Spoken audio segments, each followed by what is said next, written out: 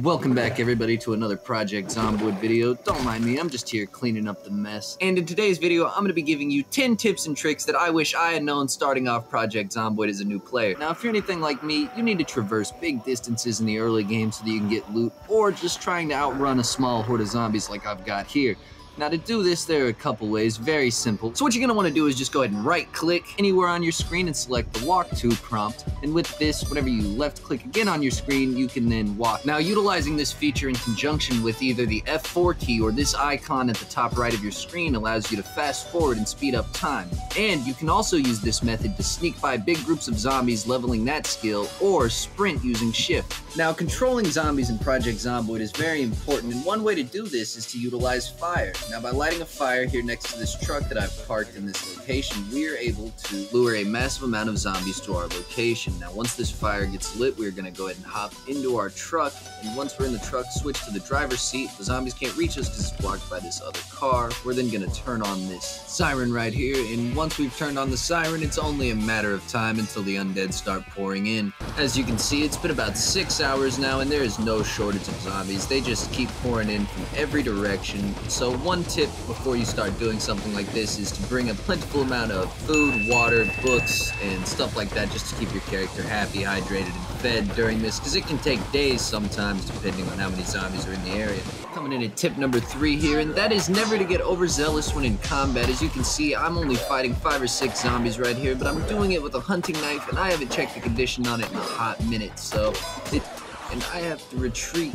Which goes to show that being overconfident, even at the best of times, can lead to your downfall, so it's better to just avoid this situation altogether, check your conditions frequently, and make sure that your weapons aren't on the verge of breaking. And on to number 4, we're going to be taking a look at brake boosting in Project Zomboid. Now, you might not know what that is, but brake boosting in Project Zomboid is achieved when you press Shift, Space, and W at the same time. Basically, what it allows you to do is travel at 130 miles per hour instantly. It's a glitch in the game. So the next thing we're going to want to keep in mind is be careful of driving too fast, because in situations like these when the weather is bad, you're more than liable to crash your car like I just did, and this car unfortunately is no longer useful, so I gotta walk home. One way to avoid situations like these is to take the Sunday driver perk at the beginning of your playthrough. This perk doesn't allow you to go faster than 40 miles per hour when in any automobile.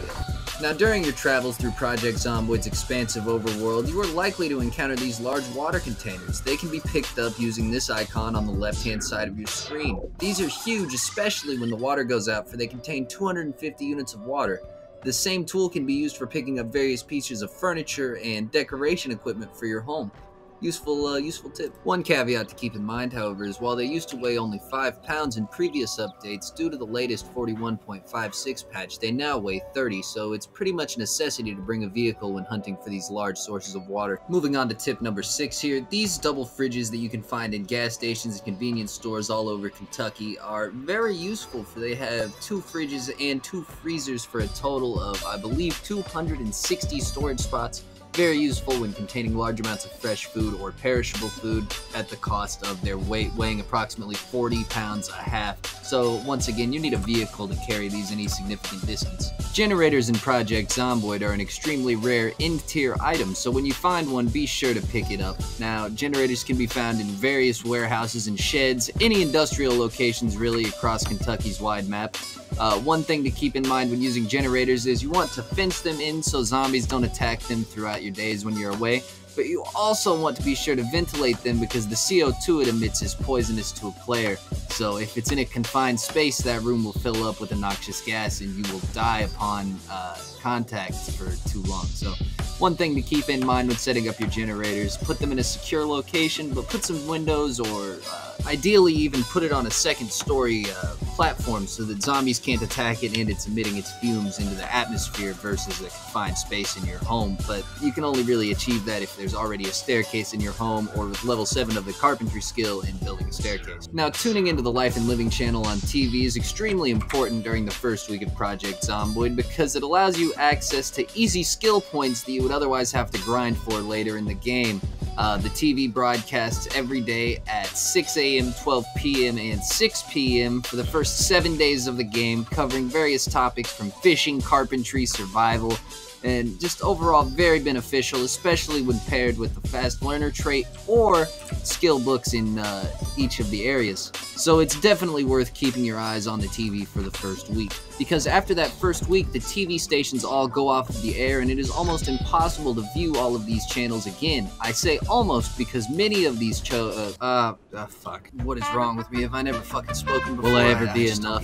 Is any of this even worth it? Many of these shows can be found on VHS throughout Project Zomboid's map. However, your chances of finding them varies wildly depending on the playthrough. Coming in at number 9, did you know we are now able to tow vehicles in vanilla Project Zomboid, and to do so, all you need to do is go up to the back of a vehicle and then pressing V will open up the context menu. Now with this, we just want to attach this Jeep to this truck, and that will allow us to then hop back into the driver's seat of this Jeep and pull this truck to our base. And this works for any vehicle, whether it's working or broken down.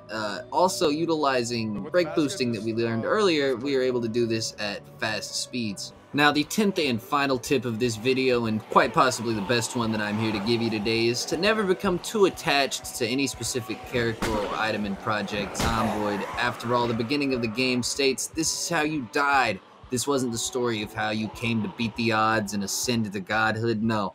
This was a story of futility and the ultimate end, just evading it, I guess. I'm Uncle Stag, and this has been my first Project Zomboid tips and tricks tutorial. Hope you learned something new. If you did, please be sure to like. Is it the OG character? Appreciate it. If you didn't, dislike it. I don't really fucking care. Is it dead? I'm Uncle Stag, and I'm out. Thanks for watching. Stream it. Let me see how you resurrect.